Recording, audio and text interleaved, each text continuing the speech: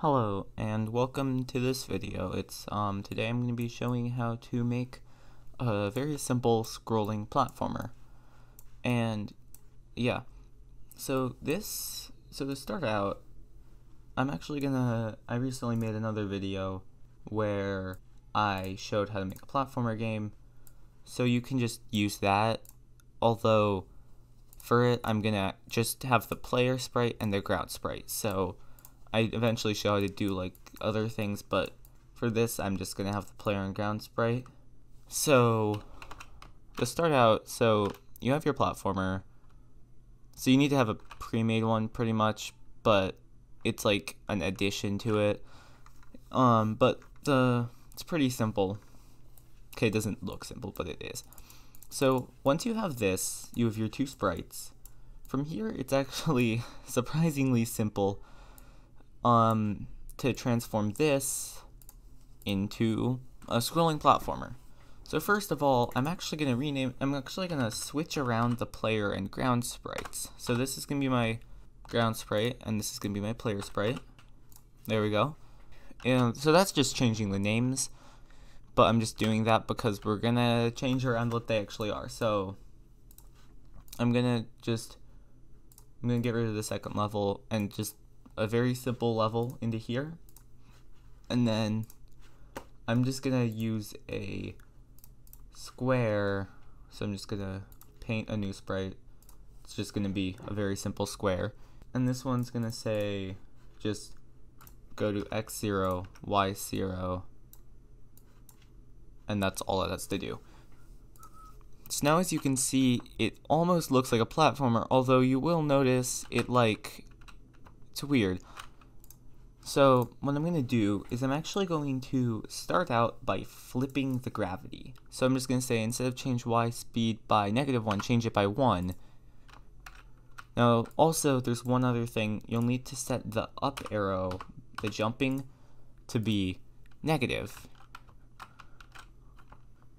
Now it still doesn't work, which is because in my code it moves you down and then checks and then moves you back up, so I'm going to need to move you up and then check because the ground sprite is checking the player. So it actually looks like you're scrolling around on the screen, and then from here all you have to do is, well, actually there's several things, but to start all you have to do is, now this part might be different if you're using different code, but in mine I made slope detection, so I'm also going to need to have all of this change y by stuff in here be reversed. So just change y by -1. So now we can go up slopes kind of again. But like, you don't have to use it. If you're doing different code, then you pretty much just have to, anytime it changes y, flip it around, or detects y some other stuff, just flip it to negatives, or if it's already negative, to positives. Then the one other thing that has to be done is to flip the movement. So, right, so now the left brings you to the left. So you also have to flip all of the X movement, so pretty much just have to flip all the movement. So now this will do -10 when you go to the right, because it's because the player sprite is actually kind of like the ground. Like the ground is moving around as if it's the player, but it acts exactly the same. It's just instead of the player moving around the screen, the ground moves around the screen.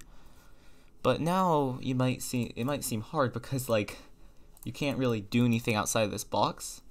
So a trick I use is I'm gonna just completely recreate this. So I'm just gonna have a simple line here to start. I'll make the line a little thicker. So I have this line, and I'm also going to, around the outside, just draw a simple box. The reason why I'm doing this is because you always want your sprite to be super big, because it can only go like off screen if there's more of the sprite off screen. So what I'm going to do is I'm just going to make this, I'm going to call it setup, and what it's going to do is switch to the setup costume, which is just make it be anything. It can just be a small square in the center, something kind of like this. So at the start, what you want it to do is switch the costume to setup, and then set size to something very large. In this example, I'm using 500, and then switch costume to your level. And now, as you can see, that's very off-centered, but yeah, wait, what? Oh, yeah, you'll also want to probably start it in the middle, maybe not. But now, as you can see, since it's so much larger, you can fit like way more stuff in here. Like if I just move to the side, I'll just put like a few very simple obstacles here. As you move to the side, you can have much more space to work with than a single screen, which is pretty cool, I think.